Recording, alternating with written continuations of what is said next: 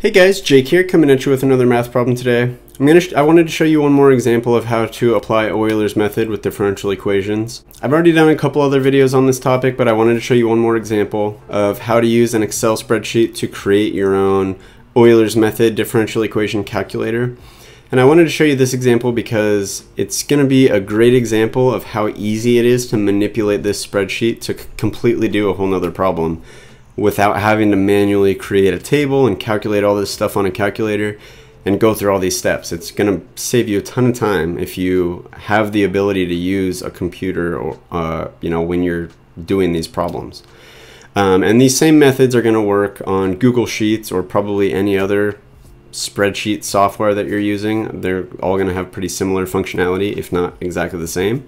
And the reason I wanted to show you this type of problem is this is one of the formulas on my Calculus 2 study guide. You can actually see right over here on the upper left side of your screen here. This is actually a direct, portion directly from my Calculus 2 study guide. There's a link down in the description if you want to check that out. Just push pause on this video real quick, click over on that link, go grab yourself a copy of that study guide. It's available for instant download, PDF. You could pull it up on your computer, you could print it out and have a physical copy. Whatever you want. It should help save you a ton of time studying for tests, working through homework, whatever you're doing in an integral calculus class. But I want to show you exactly how to use this specific formula on that study guide. So the formula I'm talking about is this Eulers method section. It says basically the Eulers method can be used to approximate values for the solution of some initial value problem that you're given, where basically we have y prime equals some function of x and y, and then we have our initial condition, that y of some x value equals some y value. So in this case, we can see that both of these things have been given to us, right? We know y of 0 is 0, so when x is 0, y is 0. And we also know y prime equals x plus x squared. So those two pieces were given. Those are the two pieces we need to be given to use this formula. We also know that we have a step size of h. So in this case, we know our step size is 0.2. That's going to be our h.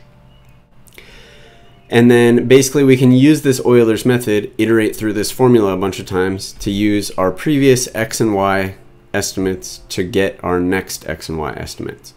So how you do this on an Excel spreadsheet is actually going to save you a ton of time. First thing you need to do, these are going to be the kind of columns that we're going to use. We're going to have our n, just to keep track of what step we're on. We're going to have our x sub n minus 1. So that's going to be whatever x value we're on at that step. We're going to start at the x value that was given, right? So our x value that was given is x equals 0, y equals 0. So this x value that we're going to start with is 0. And then similarly, the y value that we're going to start with is also 0. Because y of 0 equals 0. Our x and y are both 0. This column here, this f of x sub n minus 1, y sub n minus 1, that's just going to be, again, you can see from this formula on my study guide here, when we're given some y prime equals some function of x and y, whatever that function of x and y is going to be whatever this column is here. So in this case, we're given y prime equals x plus y squared. So that tells us that our function that we're going to have in this column here is going to use this function x plus y squared. So basically this column, what we're going to do is we're going to create a formula in there that makes it be x plus y squared. So that's just going to be, we're just going to say equals. We're going to click on this cell and type the equal sign. That's going to equal whatever is in our x column for this row plus whatever is in our y column for this row squared. Well, squared is the same as saying this column times itself. So I'm just going to say times, again, whatever is in the y column.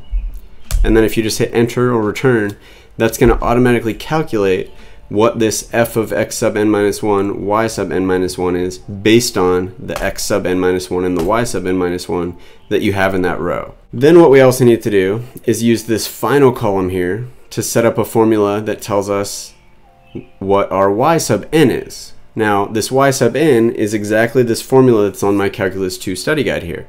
It's just going to take whatever's in the y sub n minus 1 column plus h, which is your step size, times whatever is in this f of x sub n minus 1, y sub n minus 1 column.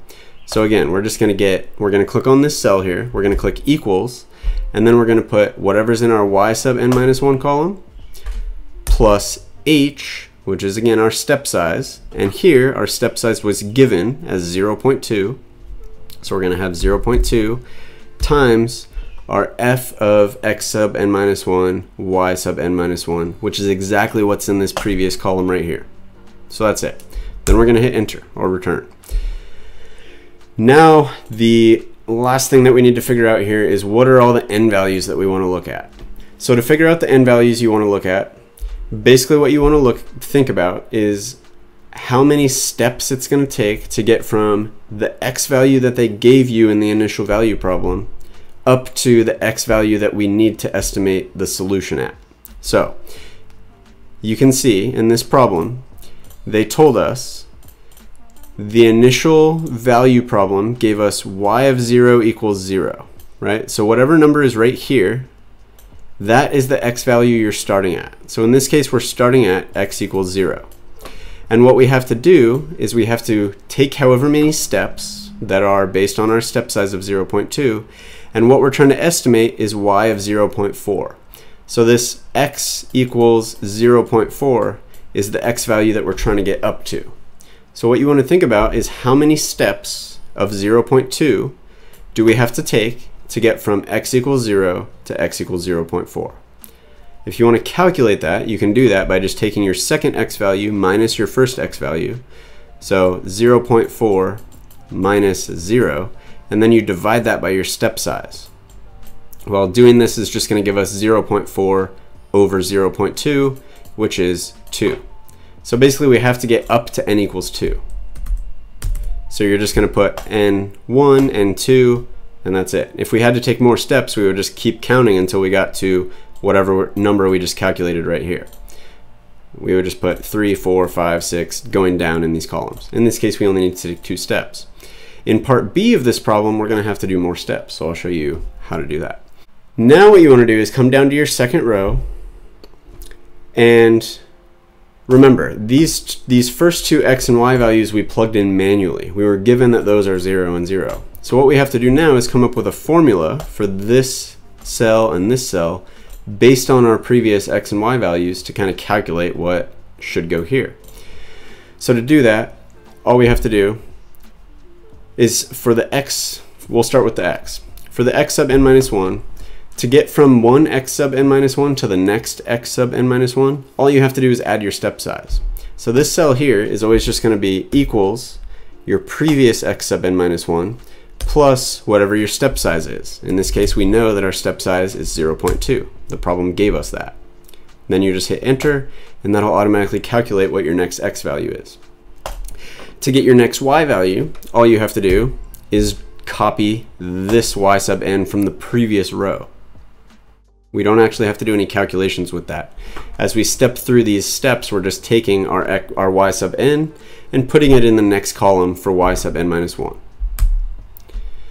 Then, since these two columns have an actual formula in these two cells, we can just copy this formula down to the next row and copy this formula down to the next row.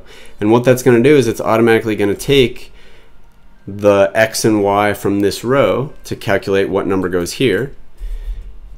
And then this cell is going to automatically take the y from this row and the result that we get from plugging in our x and y into our function f, and it's going to calculate what goes there. So what that tells us is once we get up to the step that we need to get up to, n equals 2, whatever number is in this column here, this rightmost column, this is going to be the answer that we're looking for, right? We just figured out that based on this step size of 0.2, we just estimated y of 0.4. That's just going to be whatever's right here. So that's going to be this answer for part A. But remember, we do have a part B here. So what we have to do now is repeat part A with a step size of 0.1. And the reason I wanted to show you this is because it shows you how easy and scalable this process is. So now we have a step size of 0.1. So really that only came into play in 2 places. First of all, we have to adjust the formula that we have in this cell right here, because remember, right here we have y sub n equals y sub n minus 1 plus h times your f, right? So our f is obviously going to be the same, our y sub n minus 1 is going to be the same, but our step size, which is h, is changing now from 0.1 or 0.2 to 0.1. So we want to change this formula to be 0.1. Okay, we can actually get rid of these cells for now. We want to go ahead and kind of edit things a little bit. Now the other thing that our step size is going to change is how many n's we need to get up to. Because remember, we figured out that we only needed 2 to get up to n equals 2 based on the fact that we took the x value we want to get up to, which is 0.4, minus the x value we started with, which is 0, right? Those two things are not changing based on the fact that we're changing our step size. But then we divided that by our step size, which was 0.2. Now it's 0.1. So now we actually need to do 0.4 divided by 0.1, which is not 2, it's actually going to be 4. So now we have to go up to n equals 4.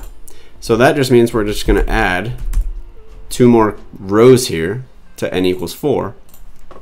And then other than that, all these formulas that we have in these 4 columns are all set. So all we really have to do is drag these formulas down however far we need to get. Oh, actually, I do need to edit one more thing.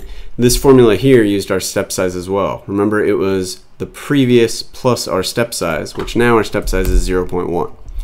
So now that we've adjusted everywhere where our step size shows up, we can drag that down to our bottom row here. And again, we can drag all of these down.